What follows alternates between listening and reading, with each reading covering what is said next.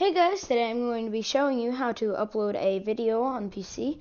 First, can you please like and subscribe for me? That'd be amazing. Well, now that you've done that, we're going to go up here to create, if you're on PC like me, and upload a video. And you're going to click select files and whatever file you want to use. You do this, and you're going to say whatever title you want, but for the sake of this, how to upload a video on PC. That's what you're going to do. And then you can do whatever you want, shout outs or like a description. And you can upload your thumbnail here. And then once you've done that, you can go to subtitles if you want to add that, a promotion.